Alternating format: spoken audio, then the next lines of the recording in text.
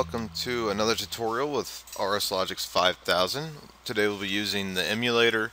I'm going to show you how to use jump to subroutines, and then return. This is all with parameters. So go ahead and open up your emulator if you haven't already, and then start up your RSlogix 5000. Let's create a new program. We're going to use the emulator. We're going to use version 20. That's what I'm using. You don't have to, you can use others. We'll call this JSR SBR RET.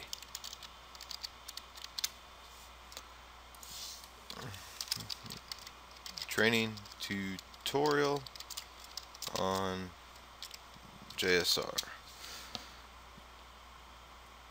Processors in slot 0. On mine, that is. Yours could be different. Mine set up, it's in 0. RSlogix is in 4, and so forth. Minimize it, really don't need it. Just need it running. So the first thing we're going to do is go to your main routine. And, well, let's go ahead and add another routine. We're going to call it SBR. You can put a description if you want, but alright.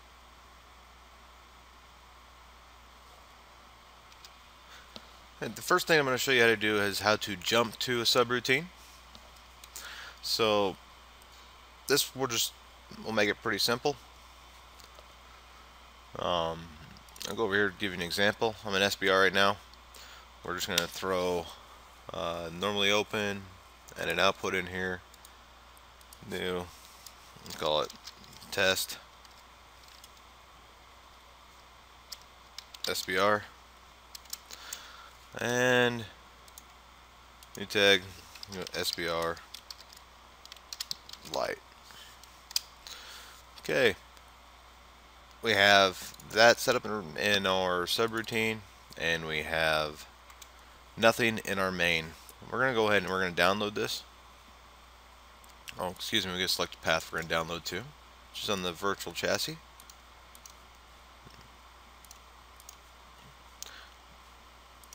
And we're going to go ahead and download.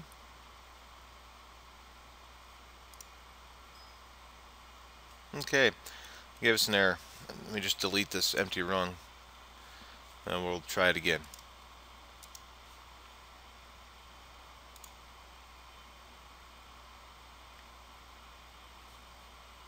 Then we'll go. We're gonna go to run mode. All right, we'll go to our subroutine, and we'll just toggle it. You should see it update. Oh, it's not gonna update. Why? Because we didn't call this subroutine from the main routine. So let's open up the main routine. First, let's untoggle. Let's go to the main routine. Let's add a run. Let's just type in JSR, enter. Let's pick that subroutine, enter, and let's finish it. Now we're going to immediately come in and scan our main, and in this main task we're going to scan our main routine. The only thing it's going to do is going to go to the JSR, and it's going to jump to the next to the subroutine named SBR. If we go over to SBR, now if we toggle the SBR, now we update this routine because we are scanning the routine. That's pretty cut and dry. Now we're going to work on passing parameters. So we're going to go offline. We'll go back to the main routine. We're going to go ahead, and we can leave this already here, but let's add just a few things. We're going to copy this. Hang on. Yeah, that'll be fine. Control C. We're going to go VV. We're going to have 3 different. We're going to go to the same routine, but we're going to use 3 different input parameters. So let's make a new control tag. We're just going to use product dent for now. So this will be product. We're gonna keep it as a dent, and we're going to pick the first one. We'll just throw this one down in each one. Come in. We'll change each one. This way we can change to the different parameters that we're going to enter. Alright, so we'll go over your JSR. We're going to look right here. Right click, and then we're going to add an input parameter. Okay. What we're going to do is we're going to put a value in here. And this value, we're just going to put a value of 1. When you hit enter, it adds another one. You can just remove it. We're not going to use that one. We're going to do the same thing. We'll go down here. We're going to add an input parameter. This can be number 2. And we'll do a number 3. Add 3. And we'll remove this one. Okay, now we got product 0, product 1, product 2. We're going to jump to the subroutine, and we're going to pass along a value of 1. If product 1 selected, we're going to press a value of 2. If product 2 is selected, we're going to press a value of 3. So you're going to go over to your subroutine. We're going to go ahead and we'll add. We're going to add a subroutine, an SBR. This is an input, so we're going to add an input parameter, and this is going to be product type. Let's put product type. Select enter. We are going to need this to be new. It's a dent, and we're going to put a no op at the end of this. We'll check it.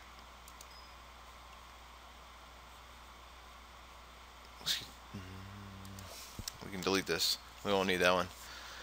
This is the first. It's the first. This has to be in rung 0. Now we're gonna add 3, or we'll add one more rung right now. We're gonna put an equal.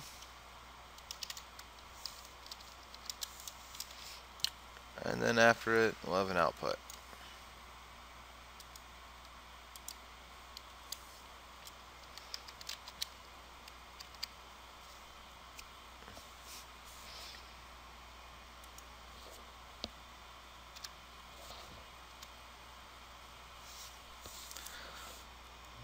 And then this is going to be product type, because this is going to be our input value that we sent to this routine. And then we want to make sure that in order for it to be product 1, that it's going to equal 1. So now we'll just copy this, but I'm pressing Control C. I'm going to press V, or Control V. Come on. Control C, Control V. Oh. Alright. Well, we'll just copy and then paste. And we'll paste one more. I don't understand why that wasn't working. We'll change this value to 2, and we're going to change this value to 3.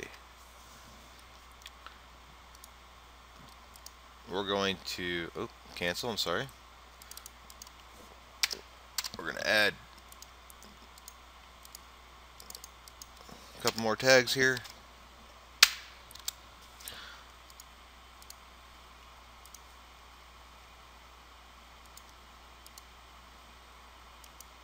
Alright, so we have this set up so that if I select product 0, it's going to jump to the subroutine.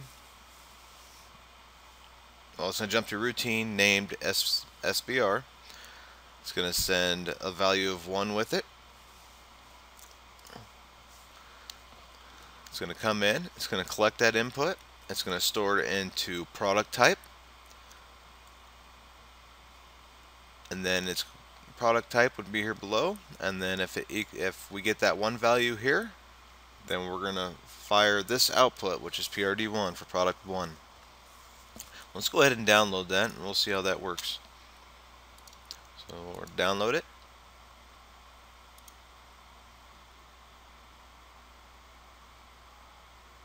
Yes. Alright, we're in run mode. We don't have any products selected. The value is 0. So we'll go ahead and come back over here. We're going to select product number 1. So now we're jumping to, now we're scanning the subroutine. And it came in, it stored the value of 1 here. Value of 1 equaled 1. And we went ahead and drove our output.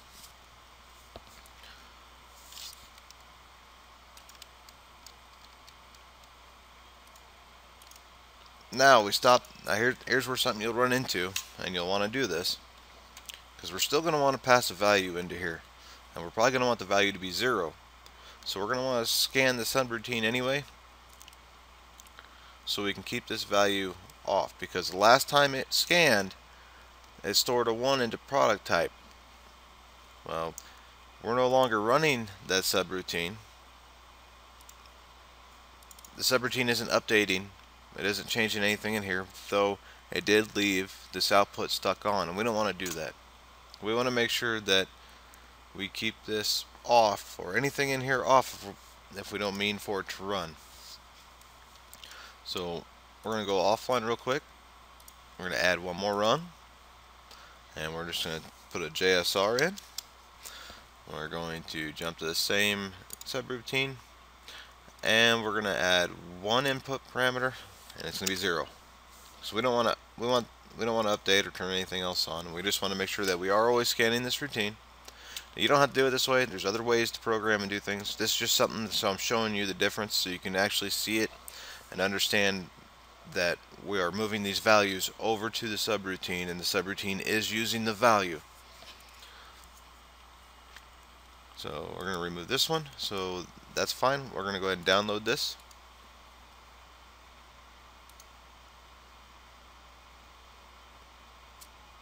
Yes, we want to go back to run mode. Alright, so now we go back over to the routine that I named SBR, and now you can tell there's a 0 there. Let's go back over to the main routine. Let's run the product code 2. We'll go back over to the other routine.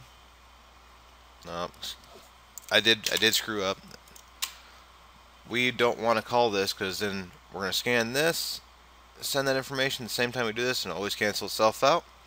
So edit, we're going to put in 3 normally closed, and then we'll use these values,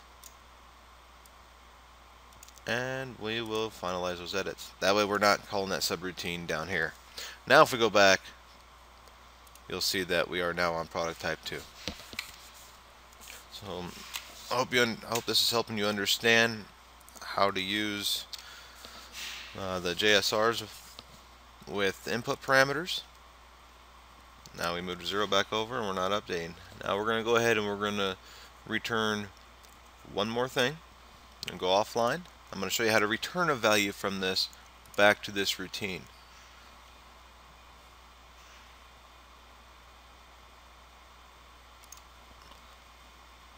So we'll go offline.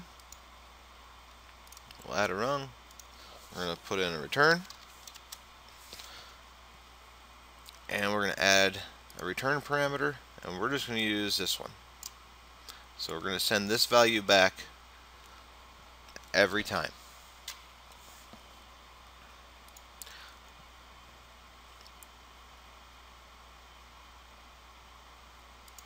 So we're going to come in here and add a return value.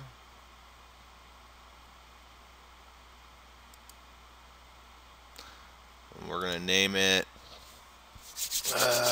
we'll just say valve. And valve will work. Right click, new valve.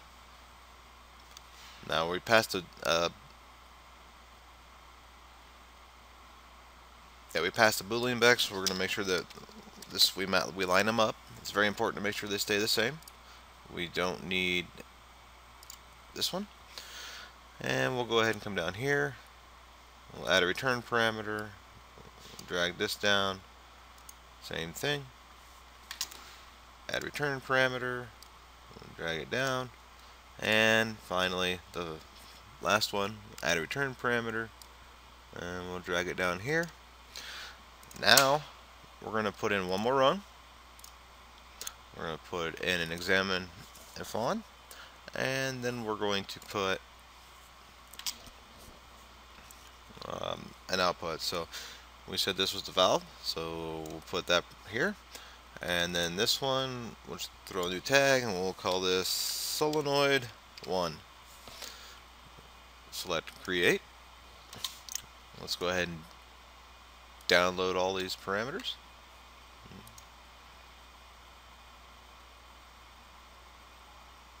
Go back to run mode. Valve's not on. We're not selected any product. Our updated value is 0, and we're returning a 0 because it's off. Now if we go up, we'll do product, the top product, we'll turn it on. It should have passed a 1 over to the product type, and it did, so we're running product 1. So now we're going to turn on product type 1, and it's going to come back with a value of 2, and it's going to turn on product 2 output, and then we're going to take that value and we're going to return it to the main program here, and we're going to, it'll come back with this value, and it's going to put it into valve, and then valve will go over and we'll fire our solenoid. And we just did. We'll go back here. We've got a 2. That's on. It's updated as a value of 1. We're returning that parameter. So the return parameter, valve. We update valve, and valve runs the solenoid. Now if I turn this off, I cleared it, go to the next product, it's not on, it's not on.